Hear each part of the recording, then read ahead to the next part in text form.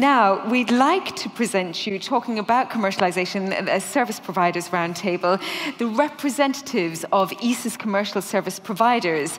So here, ESA takes a different role, one of the enabler of innovation, as Bernard just said, while the industry takes the full lead of the project it intends to develop. And we're going to discuss this today with the commercial partnership, how the mechanism supports companies in sharing the risk. Just as Bernard said, similar innovation products that cannot be developed and tested on Earth, and that often have a very high level of failure. So please welcome to the stage quite a few guests, hence the number of chairs. We've got Nelly Offord from the Lunar Pathfinder mission, Business Line Manager, Exploration at Surrey Satellite Technology Limited. Welcome to Nelly.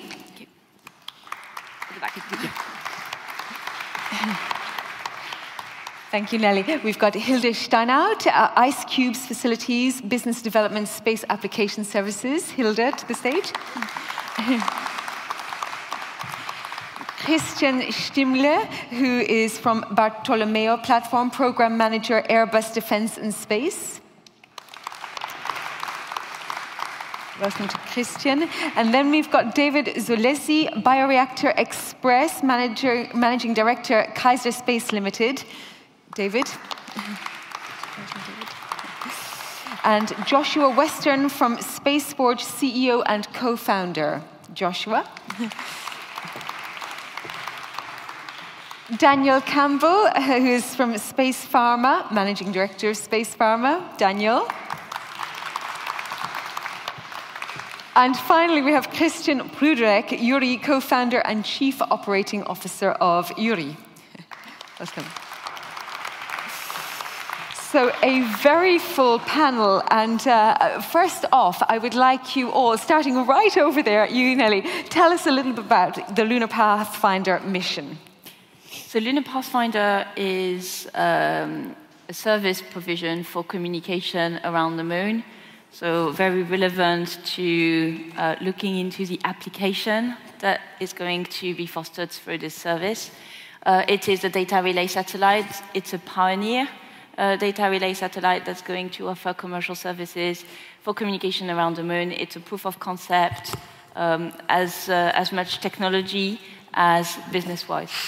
Thank you very much. Hilde, a little bit about Ice Cube's business development. Sure. So Ice Cubes is a service that we provide to any entity that want to do research or test technologies or do capacity building or educational projects, making advantage of the unique environment, in particular on the space station where we have a facility, the environment of microgravity, of radiation in general, of space. And the facility allows for modular and multi-user usage of this environment for a whole range of research, R&D, applied R&D in the sectors that were touched upon already. Thank you, Hilde. Christian, the BARTOLOMEO platform? Yeah, but the BARTOLOMEO all-in-one space mission service offers access to our customers to the outside of the International Space Station. Our BARTOLOMEO platform is installed on the European Columbus module, just in front of the station, very prominently, and thereby you can start using ISS as like a satellite bus, and we offer end-to-end all the services that are required to conduct the mission. Thank you. And David, tell us about the Bioreactor Express. Yeah, so essentially Bioreactor Express is an initiative that we had together with ESA to use the Cubic on board the International Space Station, which is an incubator inside Columbus. And then you can have experiment inside this incubator by means of pre-developed hardware or bespoke hardware. And then we can offer a turnkey services to every single companies or institution that want to have their experiment on board on a fast track and with some results in some very small time compared to what it was a space program before. Thank you. And moving to Joshua, you're going to tell us about Space Forge. Hello, everyone. Feeling somewhat special with the handheld mic. Hopefully it's not a comment on the size of my head.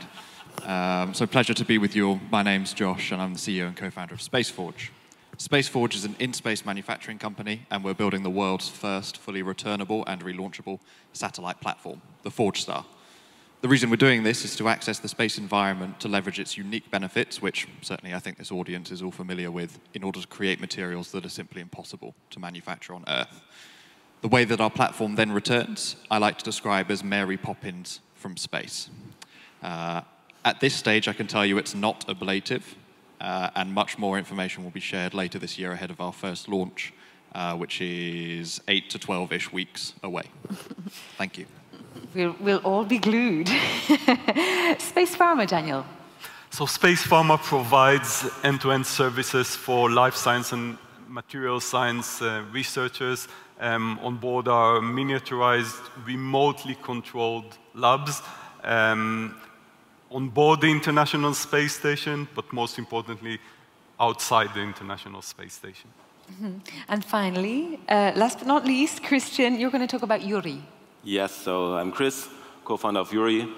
We just turned 3 years, and we are now more than 30 YURI-nauts in our company. Very proud of that, and with a clear mission to engineer end-to-end service solutions to provide biotech products formed in space. And that not only for our customers, so we are also doing lab as a service, so we have a standardized portfolio of like mini labs, which are compatible, for example, to ice facilities, and Cubic, but also to a lot of other facilities. We are already preparing for future and post-ISS missions, so we currently developing in our Luxembourg office a incubation facility called Science Taxi, which has a maiden flight early 2024. But we're also investing in our own research. So this is 10 out of our 30 people right now are scientists. We're building up a biolabs infrastructure in a very modern lab in Barcelona, and we are flying our own research mission, only own-funded, in autumn already. So this is really, we are a service provider, but we are convinced that microgravity really will leverage new products, and this is why we invest heavily also in our own research and our own product development. So we provide service to customers, but we are also our own customer itself. Now, I'm going to go right back to you, Nelly, actually, and I'm going to ask you about something we've been talking about all morning, really, the ESA-initiated demand stimulation activities.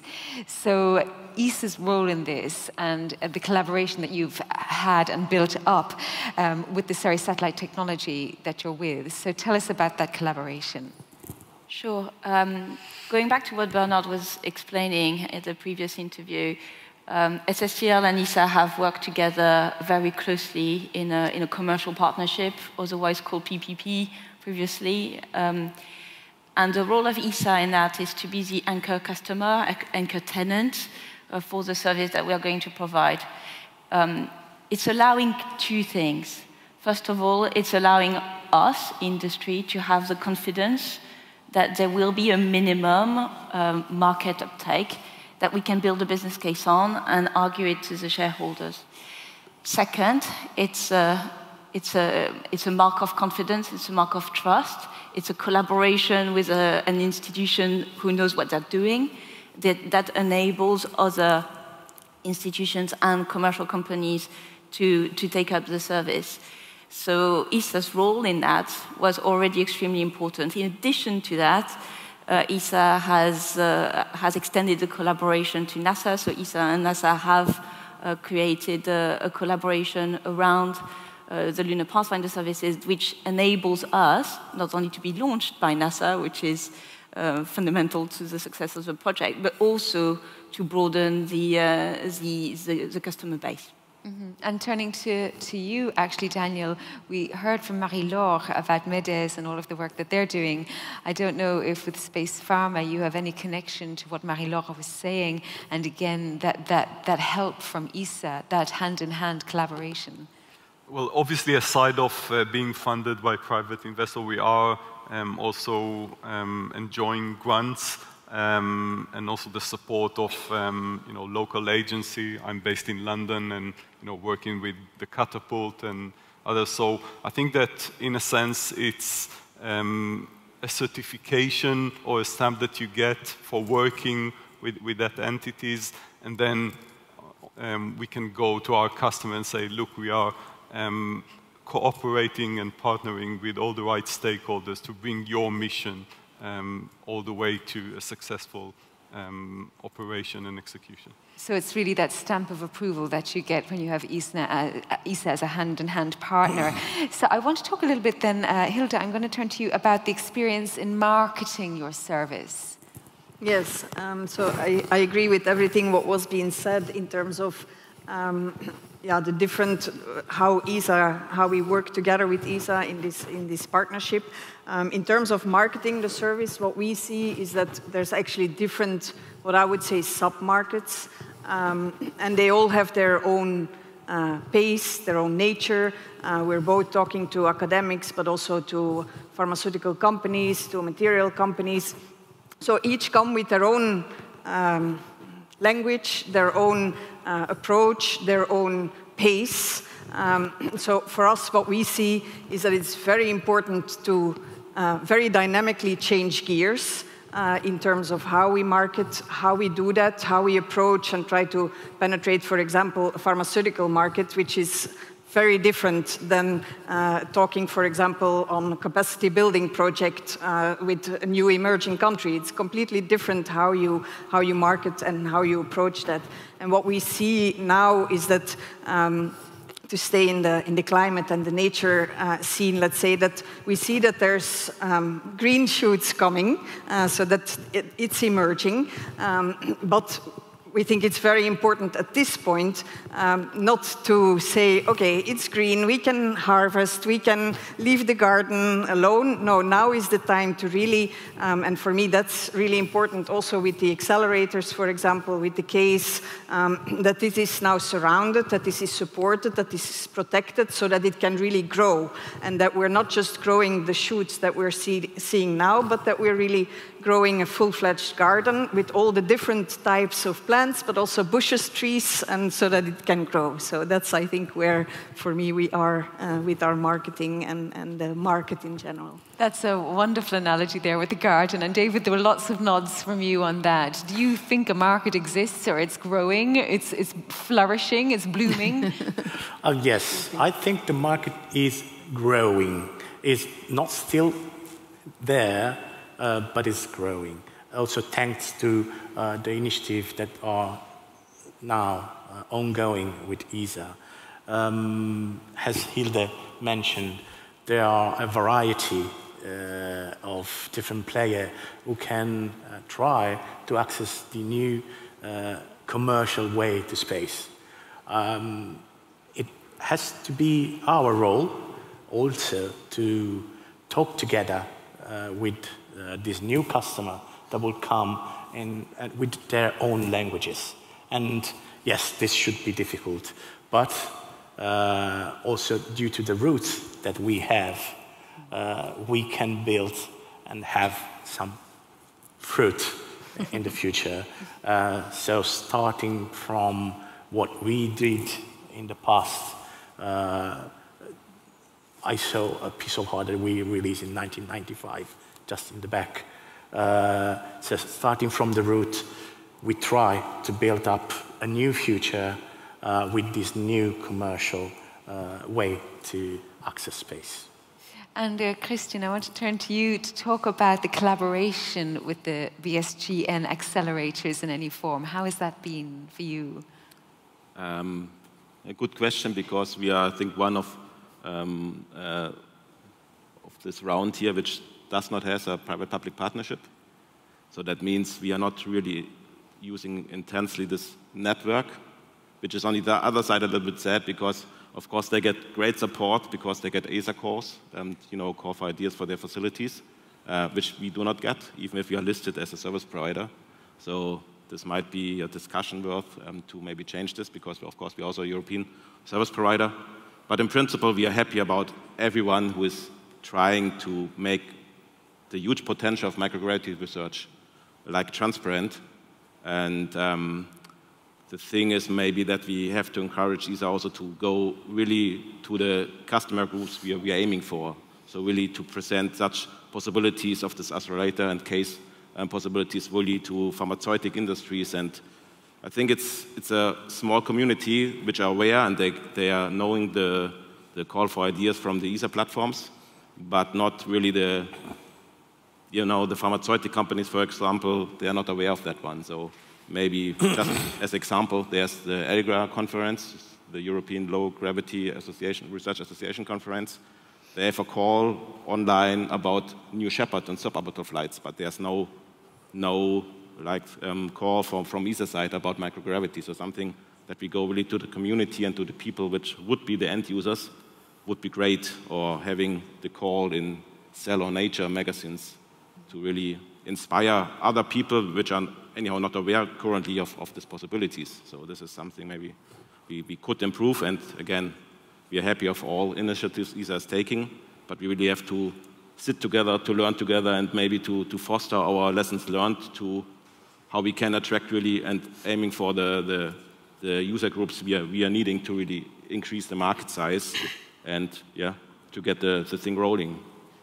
That's really interesting, and that's precisely where we're here, not to clap ourselves on the back, but to see where the gaps are and to see what needs to be done and what conversations need to be had and encouraged and fostered. So thank you for that. Turning to our other Christian, again, your thoughts on this, your thoughts on the collaboration with the BSG and accelerators. Yeah, it is there. I must say it is very, very helpful, but not in a direct sense. It's probably an awkward message, but we are... Awkward is good. Let's call it a useful, positive criticism. Maybe. So there is... No, it's not at all meant as a criticism. So BARTOLOMEO is a product that is kind of different from the other ones. Our challenge is usually that the budgets, available budgets at startup level are too small, and the other ones are primarily institutional. And the commercial market is growing, is building. But then to access this high-end, this larger size budget market is very difficult. And the BSGN is very focused on the startup level and commercialize bottom-up, if you will. And we are benefiting indirectly from that, because the more market grows, the more capital is in the mix, and the more confidence into the system ISS is there. And actually, it is really growing, that confidence. We are signing contracts as we speak, although we have the Russian crisis and the future of ISS is not secure, but they sign up because they trust. And it's this kind of trust that is conveyed to the community broadband. That's the big advantage for us. Yeah, it sounds like there's a gap in the middle between the money that's available right there at the seed level and then the scale up. There seems to be but it will come. It just takes time. And if you have, if ISS, and that was Nanorex's main message always, and they were the kind of the Pathfinder business case for all of that, they said it needs to be a common place where you invest money, where you make business. And the more commonplace it is, the more risky the missions can be that are commercial and all that. It grows bottom up, but it takes time. Joshua, turning to you, is your business case closing? I think our investors would certainly hope so. So to date, we've raised £8.2 million in private funding. I don't think we would have achieved that without the revenue and customer success that we've already had. I think where it is really closing is kind of to echo what Christian was saying around some of the opportunities with developing our own IP.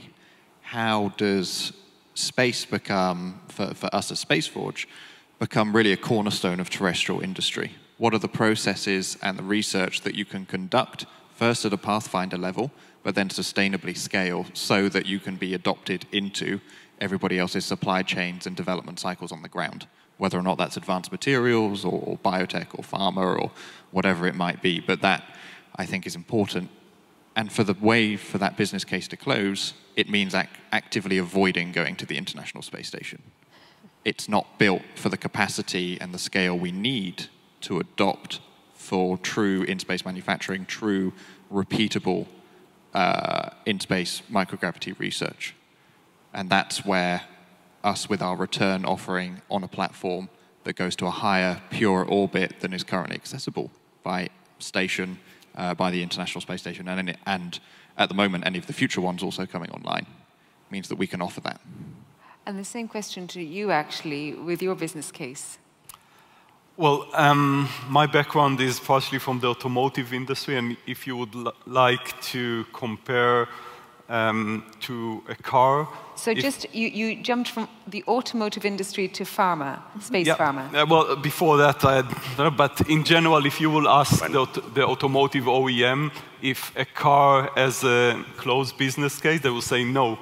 Because they are not funding the infrastructure, they are not funding the roads, etc. And we have to go to our customer and say, it's not only that your ROI should be justified, we need to add the launch cost and everything else. And I think that we need to work together, and that's where agencies and others can contribute to make sure that the infrastructure is there, and then application can arrive. Because again, sometimes private companies tend to whine about, oh, we don't have enough money, we don't have enough support. That's our duty to raise the funding.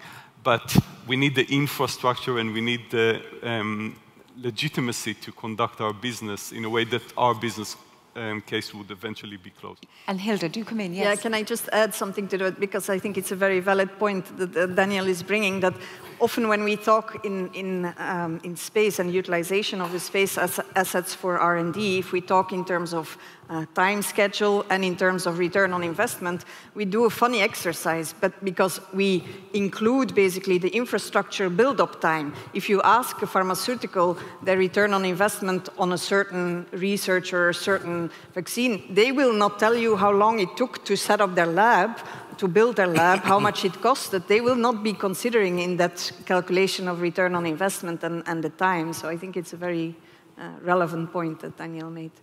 That is a very interesting point, actually. Would anyone else like to talk about their journey to the business case coming to a close or closing? Anyone else got an interesting point there that they'd like to discuss with the audience? As an example, as a case study. You're all smiles, Christian. Well, yes, at least we can contribute a little bit without revealing too much. But I think key is to come away from the theoretical model at the beginning, because as soon as the business plan hits reality, it's destroyed.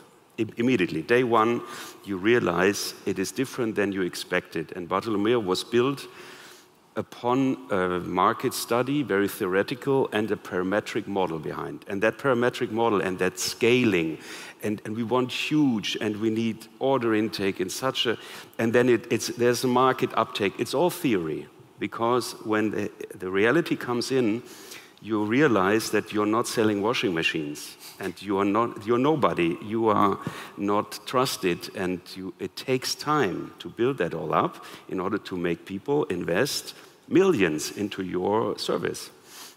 So we learned quite a deal, quite a lot with that, and also then came away from this, what I call the sales machine story. I have a product and I go out and people are selling this worldwide. This was the model. To more dedicated identification of budgets. If there's a budget, we go for it. If there's no budget, there's not enough resources to do. It's kind of an arrogant statement, but if we are only a few people, although we are big Airbus, we are only a few people in the mix, and we had to identify the concrete leads that we can follow up, and that's a dedicated business development at the end. It's not yet a sell. It is years, sometimes years of bringing up a lead to a certain budget. And it doesn't matter whether it's commercial or institutional budget. A customer is a customer. And it takes time. That's very interesting. Would you like to share with our audience how you find those leads? Yeah, well, you have to be very... In Airbus, we call it customer intimacy. I find it embarrassing, that word. But you have to understand where you are, what you're doing, what the others are doing, and who wants to do what.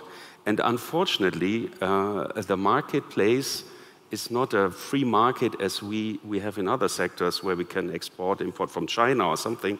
It's very much regulated and very nationalistic at the end. And we tried, and we are now successful with that, to be in the US, because US is a very big marketplace.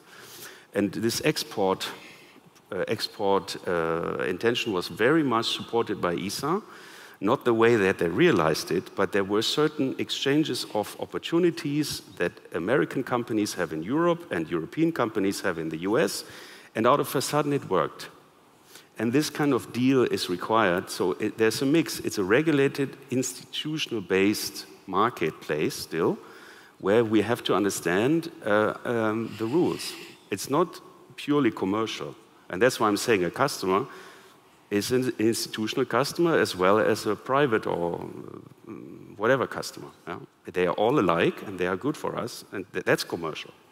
David, I think you want to add. Yeah, I want to add something to what Christian said right now. Is it true that there's still a gap between the European market and the US market? Not only in terms of customers, but also in terms of the support that the service provider had in the past in the US compared to what we have here in Europe. So of course this gives the US service provider a better position into the global market. So we think that with this kind of initiative, Europe can try as an entity to face this competition. And of course, we believe that we have in Europe some very good companies that can potentially play a key role in the global market. So, but there's still a gap. Yeah, that's very honest, and I think Christian, you want to add here. Exactly what I think the most important thing for really that we get business cases closed is really that we need successful use cases, that we need success stories, and especially this is also, I think, the duty of us startups, because we are investor cases, so we are bringing seed money in, we're bringing Series A money in, but for that we can really raise significant Series A rounds is that we need data, use cases, success stories, but not on basic research, but really on product development. And this is why I think also in the US there's now coming startups, they are not only raising money for technology development, but also for the use case itself, like WADA, who are investing in a capsule and return capsule, but they are also producing their products. So this is also why we now invest in our products, so we want to speed up in creating success stories that we can help the complete market to grow. Because only if you have first success stories, first unicorns coming out of that, then you will get more investor money, more into it, and then all of the service providers, they will have a need to really serve for the customers coming. So I think this is very important to really close the business case, that we get success stories on product development level and really on growing companies. Mm-hmm. Do we have a roving microphone from the technical team? Do we have the possibility for a roving microphone to the audience? No, we don't. Okay, in which case we do have a little bit more time. I have some questions, but I think the audience may have some questions. So if you just want to think of a question, if you just stand up, introduce yourself and say your question very loudly, we can try to repeat the question in the answer so that the people online can hear what the question was, even though they won't be able to pick up your voice on the live stream. But it might be nice. So while you're thinking of some questions you might want to ask, I just want to put to you, all of you can jump in with your answers. What can ESA do better? I think you might have some thoughts on it. What could ESA do better? You can all, whoever, if you want to speak. Yes, go ahead. Yeah. Well, maybe just to reverse the logic, we are talking about infrastructure, but let's go also to the supply chain side, because many of the potential ESA members and companies can actually contribute to our platforms.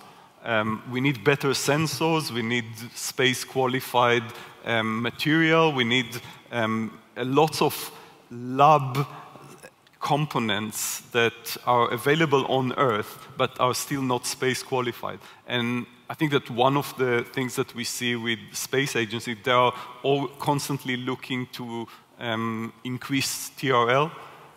So if there are any suppliers that are looking for us as a customers, we need more and more components to offer in return to our customers. That's a very good call to action there. Yes, Joshua. So for me, I think the main thing is speed. Perhaps conversely to some of the other panelists, I actually think the gap between European and American institutional funding is a positive, because you have to build a commercial case that much faster as a European entity in order to sustain yourself. You're focused on bigger and better and perhaps more prolific commercial use cases. But to highlight that speed, the first proposal I ever did into the European Space Agency was for €15,000. They took 11 months to get back to me and tell me no.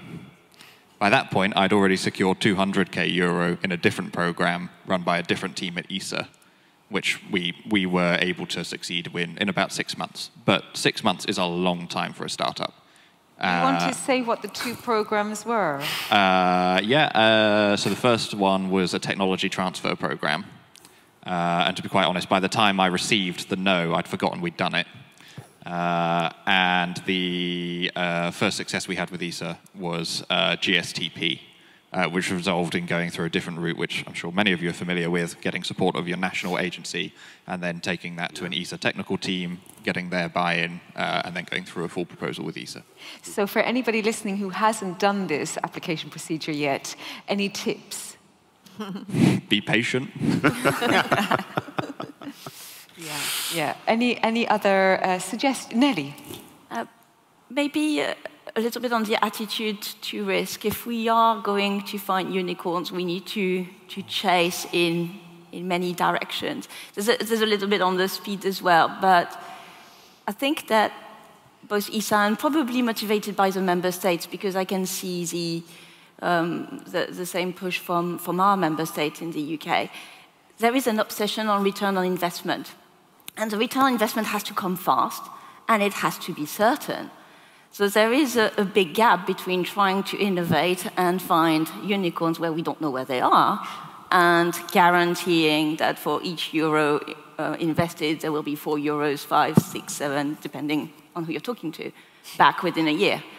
So I think my message is, both for ESA and the member states that are funding those programs, is, well, if you want big return, you need to take risk, and you need to take diversified risk, and you need not to restrict the risk to small startups. You also need to engage the whole supply chain, give them the means to invest in some things that are uncertain. And I know for a fact, from working with SSTL, which is part of Airbus, that you do not get shareholder backing on uncertainty without backing of an institution. So it's a collective call for attitude change to risk, and that's what I would like to see happening in the near future. Very well put. Hilde? Yeah, I agree with already everything that has been said. So for us, it has been very important to have this based on a public-private partnership in the true sense. I very much agree with what Nelly was saying of the anchor customer and the validity and the credibility that brings. So I think where ESA can still make more use as anchor customer, as a loyal, frequent user. So in that sense, I was very happy with the request for information for LEO, for low Earth orbit, that was sent from ESA on how they envisage to use services and implement their own scientific program through the use of services. I think that's very important. And I think also, where I think we need to move from in the space ecosystem, let's say, to move from a one user, one set of requirements, one technical setup, one launch type of idea. We need to move to usage of services, usage of multi-user capabilities, and that's a step that I think is important to make now. And the last thing, and it thanks to what Chris was saying in terms of creating success stories, but I would make it even more broader. I think ESA, but together with all of us, with the big family, I would say, what is really important is that we enhance the common people awareness of what it brings to their lives, I think people, when you ask them why space, they would talk about telecommunication, they would maybe know their GPS, but if you ask them in microgravity, what does it bring? Well, my mom would still not, well, she's been trained well in the meantime, but I think it's really important that all of our kids, and they hear it on school, they hear it in the media, and that they are engaged and taken along in the story and being part of that, and so that we build this next generation and the awareness of the capacity and the... Very well put, Hilde. We've got time for 1 or 2 questions from the audience. Does anybody in the audience have a question for our large panel here? Yes, please stand up and we can repeat the question. Direct your question to somebody. Oh, and you have a question dancing in the back. We'll take the questions and we'll repeat the question. So do you, yes, please. Loud, loud, loud voice. You might need to come closer to the stage. I'm so sorry, we're finding it hard to hear you. Maybe, yeah, exactly. Ah, wonderful. Joshua is sharing his microphone. Thank you so much. Thank you. I'm Rishabh, and my background is biomedical engineer. I have a question for David, actually. You are working in a bioreactor field. So my question is how you see the application of bioreactors in food and energy sector, and what are the technological readiness level for that? For an example, use space, low Earth orbit, or something like those kind of stuff. Maybe it would be great to see those things. Thank you. Thank you. Thank you. Should I? Yeah. So thank you for the question. I'm much more on the bio, which is related with food and agriculture, rather than fuel or other material. Actually, we are doing phase A study together with ESA to have the production of meat. There are also one with YURI. So there are 2 parallel studies on the production of meat. So cultivation of meat in space, which could be then a benefit to have better processes on planet Earth, of course. So yes, there should be some research that can be done on this kind of research field, also on plant and other complex organisms on board the International Space Station in terms of stress, oxidative stress and things like that. And a lot have been done in the past. But yes, there can be done something. And yeah, for the meat, let's see what will happen. I think we have a question here. If you'd like to jump up to Joshua's microphone. That would, well, it's good for the people on the live stream to actually hear what you're saying and introduce who you are. Thank you. Alan Cross, STFC in the UK. I'm in charge of developing the northwest of England's space economy. My question is, we've just heard that the ISS, after spending £150 billion putting it up there, is going to be thrown away in 2030. We've heard a lot about the circular economy.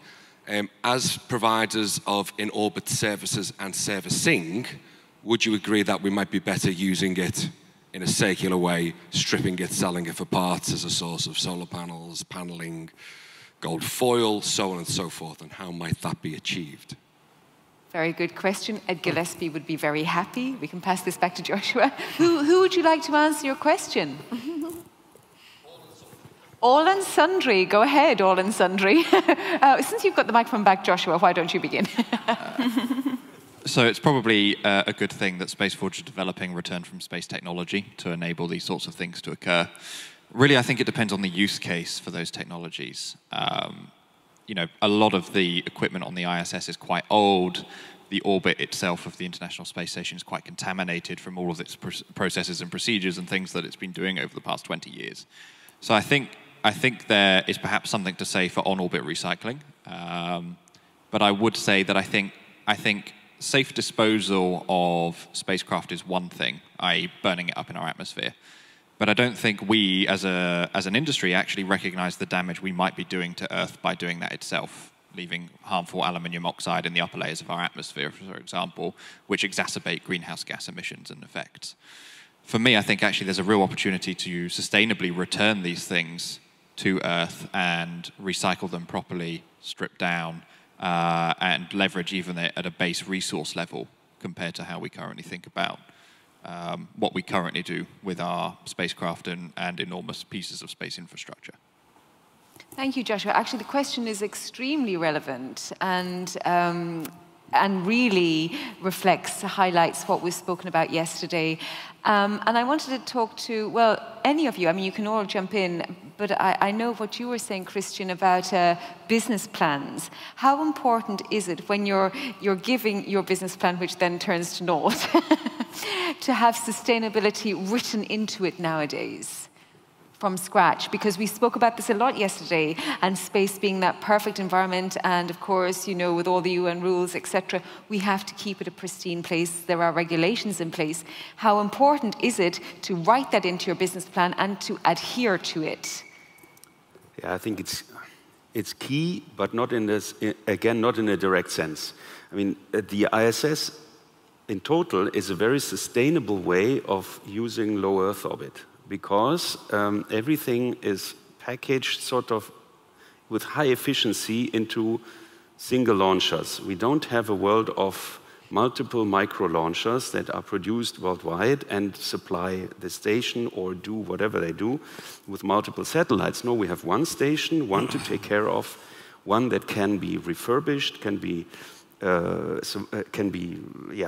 taken care of over time. This is really something. This is sustainable. It reduces at the end the total amount of investment and resources. Money is always resources that we put into and is required to sustain it.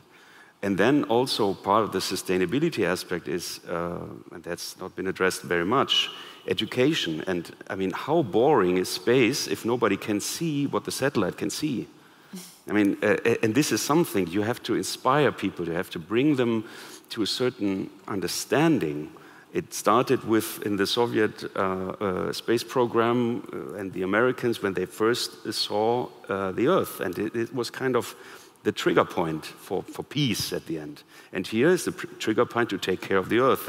As we heard yesterday from Ed, you have to love the Earth. And how, I mean, this view, if you democratize this view, if you do it in ways that we can bring it to mass in a commercial way, then you have also a contribution to sustainability, because people will understand more and more what it means, what we are doing, and how it has impact. Mm-hmm. So I see these two aspects. Yeah, thank you for that. And to answer his direct, sorry, I've forgotten your name? Al. To answer Al's question, which is quite specific, what do you think on that point? You have to repeat the point. I didn't get it completely when you were speaking. I'm sorry.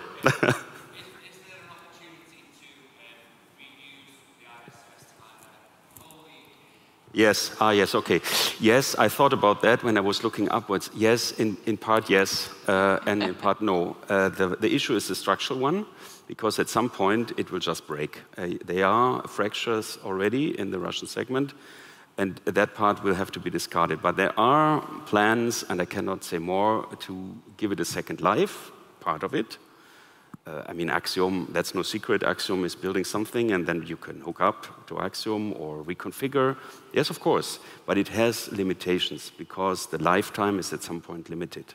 So in short, yes, but no. There's your answer, Al. Yeah. Yes.